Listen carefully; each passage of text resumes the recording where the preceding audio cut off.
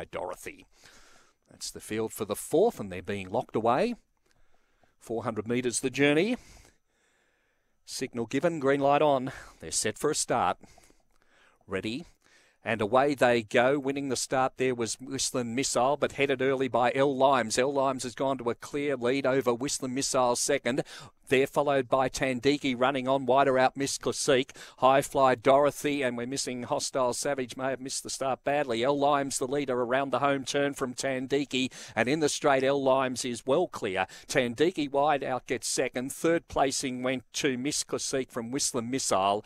They're followed by High Fly Dorothy, and Hostile Savage, after missing the start, has run back towards the rear. 23 and 20 odd the time here. And the winner of the fourth event on the program will be number 7, L Limes. Number 7, L Limes, the winner.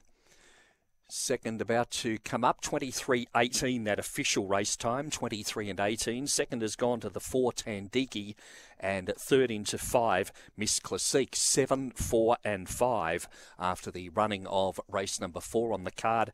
As I said, I didn't see Hostile Savage at the start. It may have missed the start.